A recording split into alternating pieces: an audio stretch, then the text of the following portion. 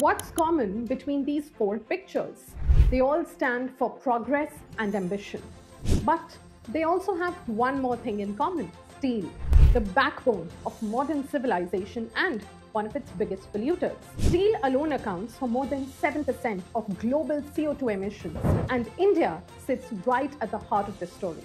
Every new bridge, metro, high-rise or highway adds to that carbon bill.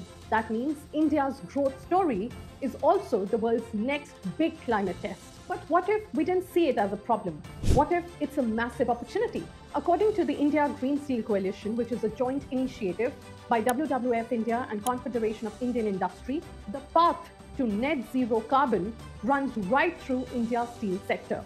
So what exactly is green steel? It is steel made using clean energy instead of coal. Technologies like green hydrogen, renewable electricity, and high scrap recycling that cut emissions to near zero. When that happens, green steel will no longer be costly. It'll be competitive. The real game changer will be demand.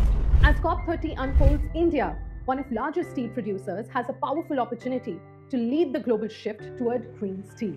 The steel we build with today will decide the world we live in tomorrow. The real question is, can we build progress without breaking the planet?